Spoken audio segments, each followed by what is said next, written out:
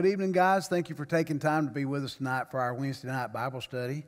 If you have your Bible, I hope you'll please turn it over to Romans chapter 5. Romans chapter 5. If you'll remember, we actually started on this chapter the week before Thanksgiving, and of course last week we were off. But today I would like to come back and pick up a little bit more of Romans chapter 5 for you and introduce some of these verses to you. Now I know, if you're like me, these are verses that you've read probably most of your life, and you've studied them time and time again. But my prayer is that the Lord will show us something here that we can lay hold of, and not just lay hold of, but something that we can live out, and especially in the day in which we live. There's an awful lot of these verses, and I had a fellow one time to ask me, Brother Jeff, how is it that God's Word continually speaks to the newest age or the newest day or the newest generation or the newest circumstance or the newest situation? And I think it's because it's a living word. The Bible tells us that the Word of God is quick and powerful, and which means it's alive and sharper than any two-edged sword and is able to accomplish everything that it does. And I'm paraphrasing there, I know that. But also, the other thing that happens is the Holy Spirit of God takes the Word of God to our hearts and reminds us of the things which we've studied and helps us to be at peace with some of the things that are going on around us, and sometimes not just what's going on around us, but sometimes what's going on inside of us too. So if you've got your Bible open, we'll be in Romans chapter 5. I'm going to read several verses tonight. I may just go ahead and read down to verse 11 and then come back up to my text, but then we'll look at our scriptures together for tonight. So the Bible says, Romans chapter 5, verse 1, "Therefore, being justified by faith, we have peace with God through our Lord Jesus Christ, by whom also we have access by faith into this grace wherein we stand, and rejoice in hope of the glory of God." Now, if you remember my previous lesson on this, I didn't get past verse 1 and 2 here. I just stayed in that because there was so much meat there on what justification is and what justification looks like in our lives. Where does it come from? How do we verify justification by faith? And that was what we've discovered. Paul wrote that in Romans chapter 4. And he comes back to and he gives us some splendid examples in the Old Testament of that. You have Abraham.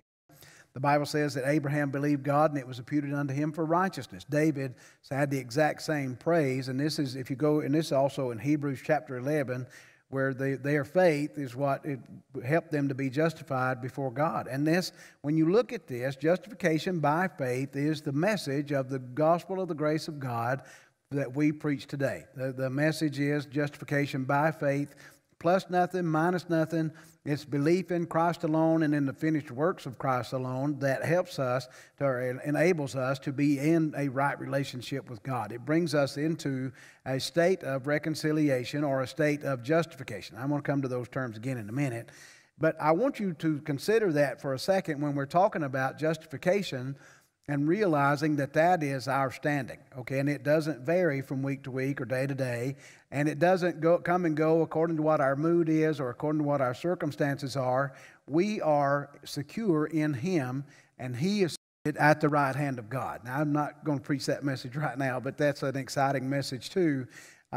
Paul, I think it's in Ephesians or Philippians 1 where he says that our life is hid with Christ in God, and we are in Him in heavenly places this minute. I think I read some of that this past Sunday morning out of Ephesians chapter 2. But if you consider the justification and how we got it, we are justified by faith through our Lord Jesus Christ, okay? And then by whom we have access by faith into this grace wherein we stand. Now I want to say this to you. God's offer to us is justification, okay? God's offer to us is redemption. God's offer to us is atonement, okay? God's offer to us is reconciliation, whereby He reconciles us to Himself by the finished work of Jesus Christ on the cross, okay? If I bring religious works to Him, and I'm not saying religious works in themselves are necessarily bad. I'm just saying religious works in themselves cannot save, okay? If I bring moral standing, I'm a moral person, I pay my bills, I do good things, I help poor people, I do whatever it is I do.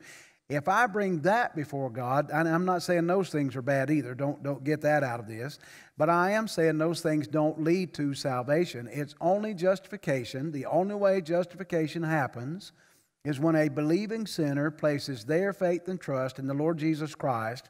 Is that person born again? Listen, if God, and I'm re-preaching some of last Wednesday night and a little bit of this past Sunday morning too here right quick before I get to the next part of this. And when I get to the next part, you'll see why. This is the basis for everything else that follows here. Now, I've pastored people for years and years, and I love to hear people get a hold of the Scriptures and start making application with the Bible. But I've seen people through the years actually claim the promises in Romans chapter 5, verses 3, 4, 5, 6, 7, and 8, or on down to verse 11, while they're skipping verse 1 and 2, okay? We have to have justification by faith through grace. You have to have that beginning point to get to the next parts of this, all right? So, look, the next part of this. And not only so, but we'll notice at the end of verse 2, we rejoice in hope of the glory of God, okay? Now, this is a big change from Romans 3:23, where Paul tells us, for all have sinned and come short of the glory of God. Remember that? And so here we have hope in the glory of God, whereas before, Romans 3, before we were saved, we fell short of the glory of God and couldn't possibly get there on our own. So, and not only so, but we glory in tribulations also, knowing that tribulation works patience, and patience experience, and experience hope. And hope makes not ashamed, because the love of God is shed abroad in our hearts by the Holy Ghost, which is given unto us. Now, I want to take a few minutes right here on these verses, and I may not get past here today because there's a lot in this study. So go back up and look at this. So, Preacher Jeff, you're telling me if I've been justified by faith, then that word tribulation actually means pressure.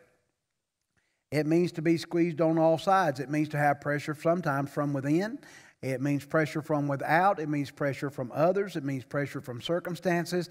It means pressure that just comes on our lives from about any direction pressure can come, okay? Now, why is this important? Okay, and I want to say this to you.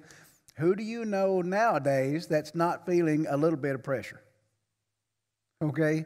Who do we know? And I don't know very many people who aren't feeling the squeeze of things that are going on around them or within them, or sometimes the things that we bring on ourselves, or things that other people bring on us, or our circumstances are what they are. Or, guys, I mean, I think just living life in modern times is a pressure-filled time. I do. I think that we have so many things that come at us at such a rapid pace. We deal with so much information now. We deal with so many differing views or different opinions. And I'm not saying all of that's bad, but I am saying it does bring an awful lot of pressure on us. I remember when I first started pastoring, I didn't have a cell phone. I had a pager. Did anybody else ever had a pager? I'm just telling you how old I am, all right? But that's what we had. That was what we had in the day. And then when you were home, you were sort of off unless you were like me and you had the church phone ringing at your house, okay, which I'm very glad to say we don't do that anymore, because it was a lot of extra hours during the week that we would have to man or take care of the church phone, and deal with the different calls that came in. Now, we do have ways for people to get in touch with us in an emergency, okay? We just don't get all the sales calls at whatever hours of the day and night that they used to come in, all right? A lot of pressure, and that's that word tribulation. That means the pressured times. It means times of affliction. It means times when there's a lot of things going on within us and around us, okay? And can I show you this today? Justification by faith doesn't mean you get to dodge those times, okay? Justification by faith means that God, through the work of sanctification, and that's a word that scares Baptist people to death, but hang in here with me just for a second, all right?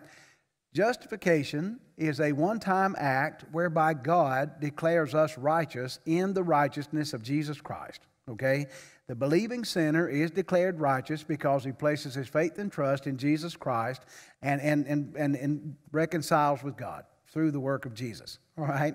And it's one time. You don't get justified over and over. The Bible tells us in Hebrews that you couldn't be justified more than one time, because justification to be bought one time was bought by the cross of the Lord Jesus. And if somebody was to seek justification twice, okay, that would mean Jesus would have to die twice. So we can only be justified one time, okay? But sanctification also comes now that we've been justified. Sanctification starts in our life the moment we get saved, okay? So What does it mean that now that I've been saved, now that I've been born again, now that I've regenerated, the words you want to put in there, that's up to you, okay? But the work that God does is that God now takes the circumstances that to us before were hopeless, okay? The circumstances that to us before we were helpless, okay? The circumstances that before we struggled with because there was no one to help or there was no one to come alongside. There was nobody to speak peace to us. There was nobody to speak grace to us. There was nobody to help us have mercy in our lives, okay? When we came to know Jesus Christ, all of those things started flowing into our lives according to the measure that God does that, okay? But with this, life still happens to us, okay? We still grieve the loss of a loved one, okay? We still have the anxiety about finances, okay? We still have the anxiety of child raising. We still have the pressures of trying to be a good boss or a good employee or whatever the pressure may be, a good neighbor or a good friend. I mean, all of these things are pressures, and then the societal pressures come too, and those things come on us, and they try to get us to conform to what's going on around us and try to get us to, and I got to say this to you, as a Christian, the Bible tells us, Romans chapter 12, that we should not be conformed to this world, okay, but we should be transformed by the renewing of our minds, okay, and what does that look like to be transformed by the renewing of our minds? Is it the removal of the pressures? Is it the removal of the times of trouble? And the answer is no, okay. Now, okay, and this is in Romans chapter 8 too. I told you I was going to have a long way to go today. We're not going to get past this. Now then, the Holy Spirit of God takes that which used to crush us and strengthens us with that, okay? Now, the Holy Spirit of God with the Word of God and the people of God, okay, takes that which we would not have gotten through by ourselves, and now then God bears us through that. God helps us come through those things. God gives us grace. God gives us mercy. God gives us fellowship. God gives us support. God gives us all of those things now that helps us get through that which would have been unimaginable to get through without Him, okay? That's the work of sanctification, okay? And here's the other part of this, okay? God takes those things, look at this in verse 3, not only so, but we glory in tribulations also, knowing that tribulation works patience, and patience experience, and experience hope. Now I want to stop here a second because this leads to God takes those things, and that word patience means perseverance, okay? It means that God brings us through those things, and we learn that we can trust His timing, okay? Can I tell you when I want God to answer my prayers? Right before I pray them. I'm just being honest.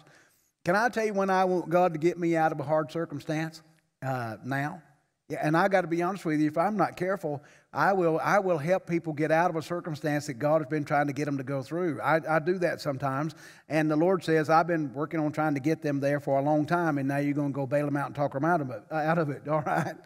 But God uses a time of pressure. God uses a time of affliction. God uses a time of uncertainty. God uses the external forces around us. God uses the people around us. God uses what's going on even within us, okay? God takes these things and produces, look at this, so we look at tribulation. Tribulation works, or tribulation produces perseverance or patience, okay? I got to say this to you, there's an awful lot of Christianity today that has not figured out perseverance. Has not figured out perseverance. Okay, Lord of mercy, and please don't be offended at this, but we've got the attention span of a gnat. I mean, Lord of mercy, and if God ain't worked it out in the first 5 minutes, we're on to the next thing. Or if everything's got to be rapid, everything's got to be exactly like I want it. I mean, He's God, He knows what I want, He knows what I need, and He knows I need it right now, that type of thing. And as we grow and as we go through different circumstances, we find out that He is God and we are not, okay?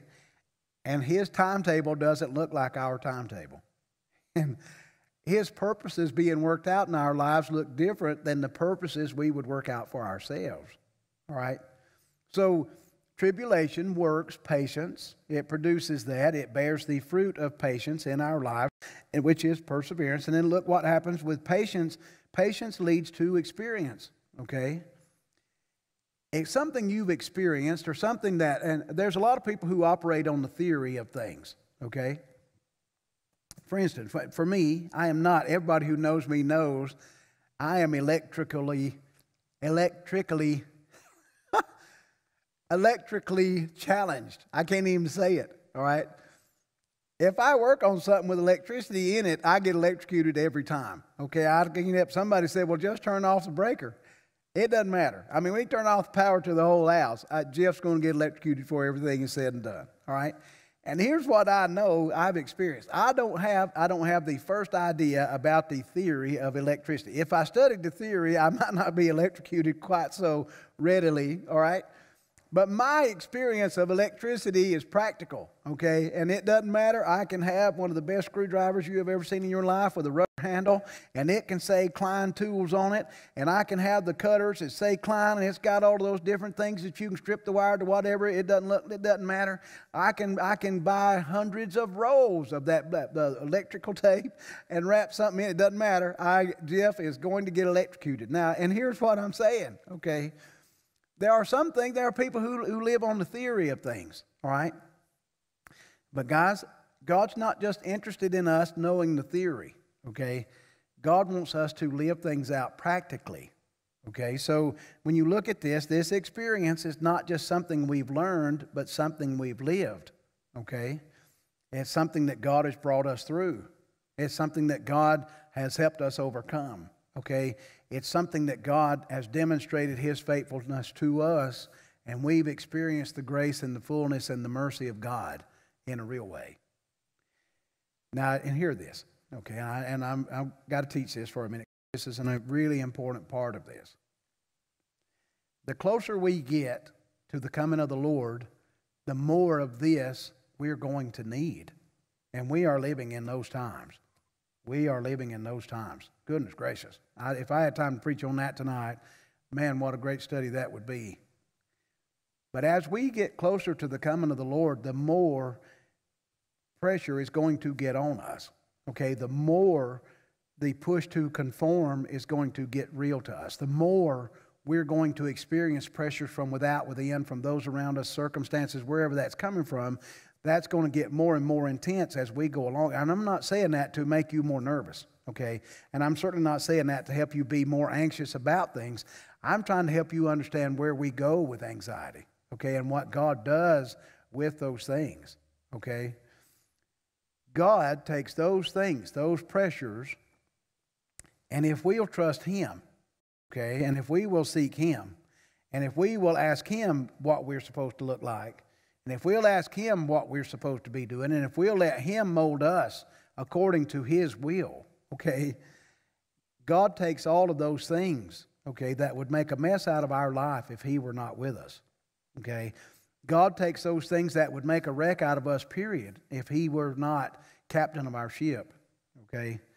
God takes those things and makes beautiful things out of them. God takes the shipwreck of a story and turns it into a story that's a blessing to the person who went through it and certainly a testimony to those around them. And then it also brings glory to God at the end of the day. I mean, God is able to do that in our lives, okay? And then that's where this comes in. So tribulation works patience, and patience experience. And what does experience produce, okay? Hope. It produces hope. Christian, I got to be honest with you. I think we're living in a time of great hopelessness for a lot of people who are believers. Lord help us, we are thinking, and I'm not trying to have a holy war tonight. I just want to teach this lesson. There are people who are sure that our hope is bound up in this political party, that political party, this president, that president, this platform, that platform. And we, as Christians, do I have a preference for how I want that to go? Well, absolutely, you know I do. And if you know me at all, you know how I voted. You know where I stand. There's no question of that, all right? But guys, this word hope is a hope that is reserved for what God has done. We've learned that we can trust Him. We've learned that He won't send anything to us that He won't help us go through. Now, forever and ever, I've heard people say, and if you say this, I'm not trying to hurt your feelings, but here comes the hook, okay? We go around saying God won't put more on us than we can bear. I understand that sentiment. I just want to say that's not an exact theological truth. God regularly loads us up with things that we can't bear. God regularly lets us go into storms that we have to go and say, Lord, help us. I mean, think about it like this. When the disciples were with Jesus, every time, it looks like about every time they got on a boat in the four Gospels, there was a storm that came up and just nearly drowned all of them, and they just all nearly died. And what did they finally do? Okay, somebody went and woke up Jesus and said, Master, we perish. And so He had to get up and speak peace to the storm. He had to help them get through it. Guys, those were fishermen who had fished the Sea of Galilee their whole life. They knew that lake like the back of their hands, okay? They did. And then when they got in those circumstances, though, it was over their head. It was more than they could do. And what did they do? They went and got Jesus and said, Lord, help us. All right, and I'm going to say this to you today. Maybe you need to go get Jesus. Maybe you're trying to sort this out on your own. Maybe you're trying to make sense of things without Him. And I want to say today, that is a wasted, Lord, what an empty exercise if you're trying to come up with the answers that you need outside of Him or God and God's Word. We have hope, and man, hear this, because God has answered our prayers, and we've experienced God's answers. We have hope because we've experienced God's deliverance, okay? How do I preach forgiveness to you guys, week after week? And I try my very best to make sure that we preach forgiveness and mercy and grace and the truth of God's Word to our people regularly. And why do I unashamedly stand up here and say God forgives, okay? It's because He's forgiven me. I have experienced the forgiveness of God. I have experienced the mercy of God. I have experienced the grace of God. I have experienced God's provision. I've experienced God's deliverance. I've experienced God's direction. I've experienced these things. And when I go into a new circumstance, or I look into a new thing that's coming into our life, or into our world, or into our area of influence or experience, and I see something coming, I've learned, and I'm slow to do this sometimes. I don't get this right every time. I wish I did. I'm not preaching it as an expert today. I'm preaching this as somebody who's learning this lesson too, okay? I will go through a circumstance or a storm or a situation in my life and not remember Romans 8:28 until I'm just about done through most of it. And I know that's not properly said, but you know what I mean. I will go most of the way through a circumstance or a storm and trying to work it out on my own, and I'll be doing everything I can. And it reminds me of those disciples trying to get that boat to come to shore when Jesus had to walk out to them in the fourth watch of the night. Tribulation, we glory in tribulations. That's a very mature Christian that can look into those circumstances and say, you know what, guys? This is going to work out for our good and God's glory. This is going to work out for our good and His glory. God is going to take what man meant for evil and make something good out of it.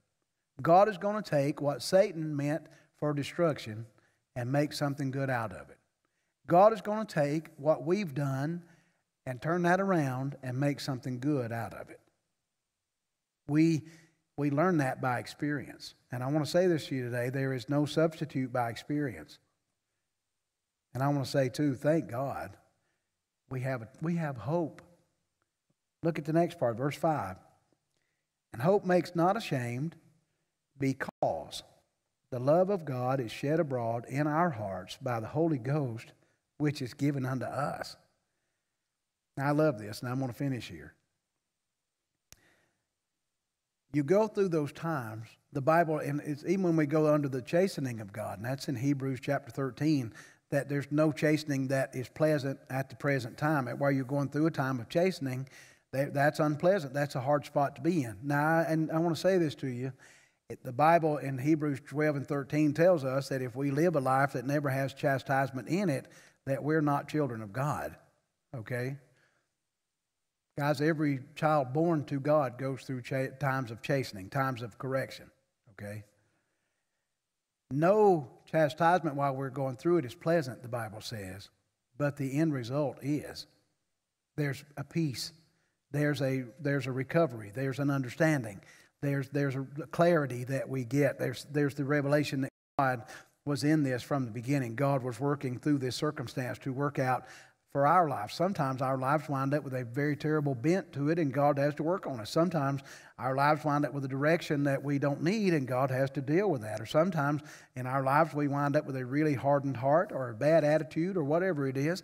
And God, okay, now somebody said, preacher, a saved person won't have those things. Can I just ask you a question? Have you read the Bible? Have you looked at the Scriptures? I mean, I read through my Bible and I see all of those things in God's people and not just in the Old Testament. It's through the New Testament too. Over and over and over again, God's people wind up with a bad approach or a bad bent or a bad attitude or a bad heart set or a bad mindset about things, and God has to show them that. But guys, here's the promise. The pressure, the tribulation leads to patience, leads to experience, leads to hope, okay? And hope makes not ashamed, because the love of God is shed abroad in our hearts by the Holy Ghost, which is given unto us. Now, I'm going to preach on this just for a minute. I'm going to finish here. As a pastor, it has been my privilege, and it is a privilege to me, that God would put me in circumstances with people in times that are sometimes, in the ministry, there's a saying that we have, we get to see people at their happiest moments and then at their saddest moments. I mean, we get to be a part of both of those, and I'm thankful for that. Thank God. The Bible says that we should rejoice with those that rejoice and weep with those that weep. I mean, so we get to do both of those things with our people, and we get to experience those things in the life. As a church, we get to experience those things together, all right? And guys, I've seen people go through things that were just absolutely crushing and just absolutely too heavy to bear. And I would look at them and I would go, how in the world are they getting through that? How in the world are they making their way through that? How do they have a smile?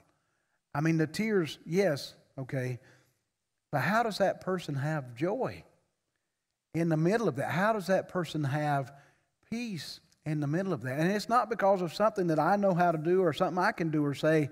For people, you ready? It's the work of the Holy Ghost that speaks peace. And the love of God is shed abroad in that heart. Just recently in our church family, we've had a family that went through a terrible loss. And just after a hard season of suffering, somebody passed, and way too early, way too young. Way too early, in my mind. And I know in God's timing and God's will, and I get that. But I wondered if there would be joy, how could there be peace after that? How could there be hope after that? And then I watched the Holy Spirit bear those people up, and He answered prayers, and the Holy Spirit spoke peace. God opened doors. God closed doors. God did the work that only God could do. God, Christian, we need this today. We need the understanding that God, through the work of sanctification in our lives, and that's the process I've just been explaining to you. God, through the work and the process of sanctification, takes all that pressure, all of that, the pushing, all of those things that come to us, all of those things that wear on us, all of those things that bear us down, that weight us down, okay? We don't escape them, okay? God turns those things around, and He uses them for our good. He makes better Christians out of us. He makes somebody who's more like Jesus out of us. He makes somebody who has a more tender heart out of us. He makes somebody who has better sense out of us. God does those things for our good. And God also does those things for His glory. Hallelujah. God takes that which is hopeless, and out of that, the Holy Ghost, through shedding abroad the love of the Lord Jesus in our hearts, there's hope, there's joy unspeakable and full of glory. There's peace that passes all understanding. There's a clarity that wouldn't come any other way.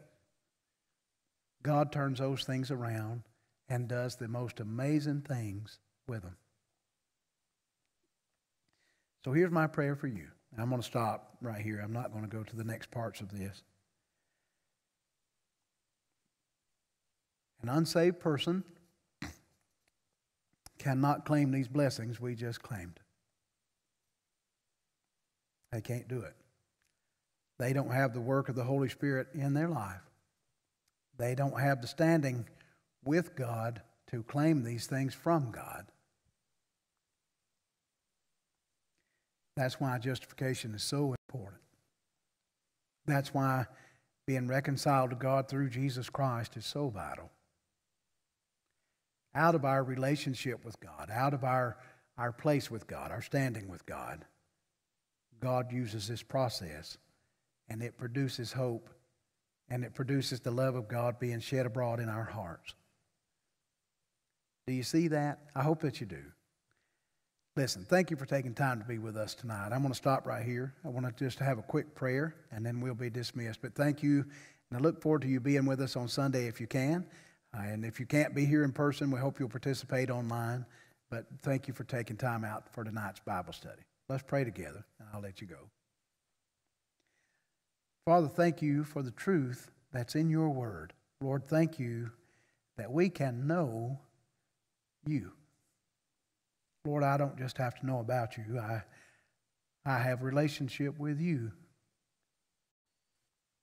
Lord, I have relationship that is more than just a way to get me to heaven. Lord, it's more than just a way to keep me out of a troubled life. Father, it's a salvation that reaches all the areas of my life. And it impacts everything within me, everything around me. Lord, you are such a gracious God to make a way into our lives with such grace and such mercy. I pray tonight, Lord, for the person that will hear this lesson, that, Father, you would speak as only you can. And Lord, I pray tonight that you would help us to understand your process and, Lord, what you're doing in our lives. And, Lord, that we would submit ourselves to your will. We fully admit our need for you tonight, and, Lord, we ask you to come and have your way. And we'll thank you and praise you for all that you do. We ask it tonight in Jesus' name. Guys, thank you for your time. I hope you have a good rest of your week. And if you've enjoyed this lesson, we hope you'll take time and share it with your friends and maybe with somebody else who might be going through a hard place or through a storm. And I look forward to seeing you again on Sunday morning. Hope you have a good night.